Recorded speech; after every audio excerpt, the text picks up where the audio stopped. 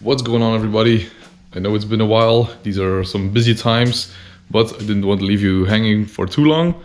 Today we are making something with this for this. So I had the idea to fit a velocity stack to this carburetor on the Solex, as you can see here. Not really sure why, but I thought it had some style points, some extra finesse in this bike. It's all in the details. So I measured the carb up and I went into Fusion 360 and I've drawn this velocity stack and 3D printed it to check my measurements. So now we're going to make it out of aluminium. This is the biggest piece of aluminium I have currently. I will have to buy some bigger stock so I can maybe remake it. But I will try to make it out of 2 pieces and fit these pieces together. Later on, if I get some extra stock, I will try to remake it out of 1 piece. For now, this will do. So without further ado, let's fire this thing up and get to milling.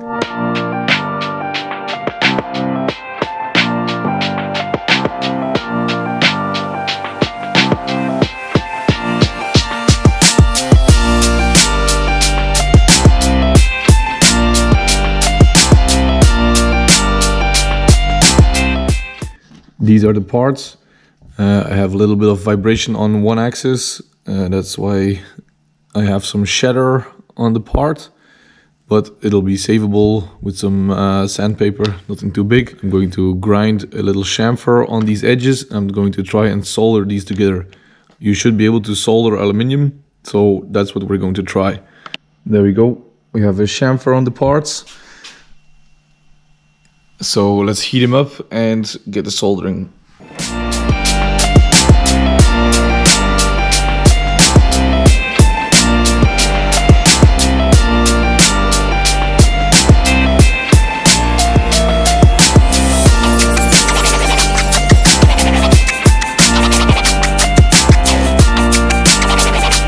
No, it's not working. So it doesn't work with soldering, not sure why. I tried 2 different types of solder. Somehow the internet is full of people soldering aluminium, but here it doesn't work. So I've also got some epoxy repair stuff from the store, which I'm going to try. This should stick well to aluminium. Whoa. So let's give this thing a shot.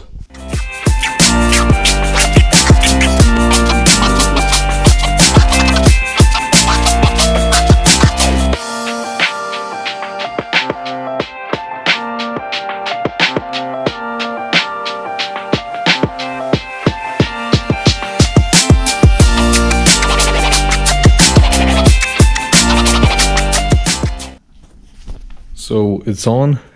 They say you should be able to sand and smooth this after half an hour. So I'm just going to leave it for half an hour and then come back.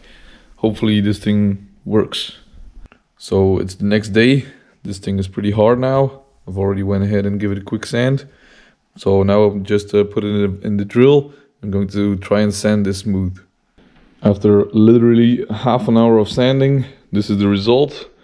It's definitely not perfect, but I don't mind. It fits the bike, I think. The only thing that's left to do is to drill this hole again. So we have a nice and perfect hole.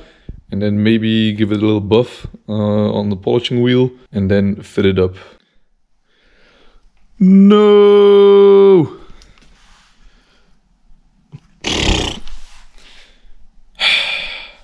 I guess this is not what it's supposed to do. Ah!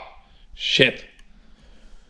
So I wanted to put it in the vise and it just broke. Crap. Well, I guess I'll just work with this then. So I've drilled it out so it's a clean straight hole now. It will be a small velocity stack.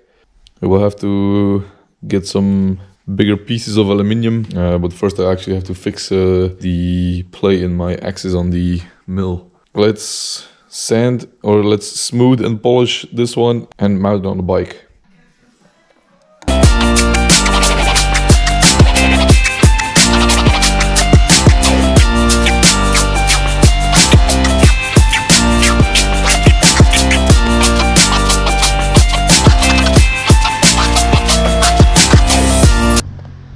So with a bit of a buff. It has a bit of shine to it, nothing too much. So let's fit it on the bike. This should just be a press fit. Hey, it's not as big as I wanted. I wanted a tall one to fit above the choke lever, but I guess it'll have to do for now. Does it do anything for performance? I highly doubt it, but it does add some style points, so it looks pretty cool.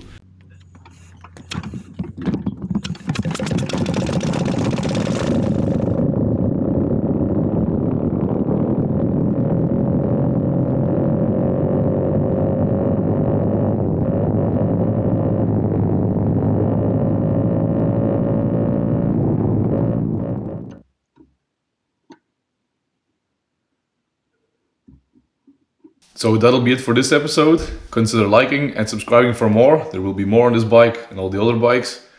As you can see, I fitted a front headlight. It's a bit out of place, but I like it. It fits this bike, but sadly enough, it doesn't work. So we'll have to make a video on that to fix this electrical system. But that'll be it for now. So thank you very much for watching, and I'll see you guys in the next one.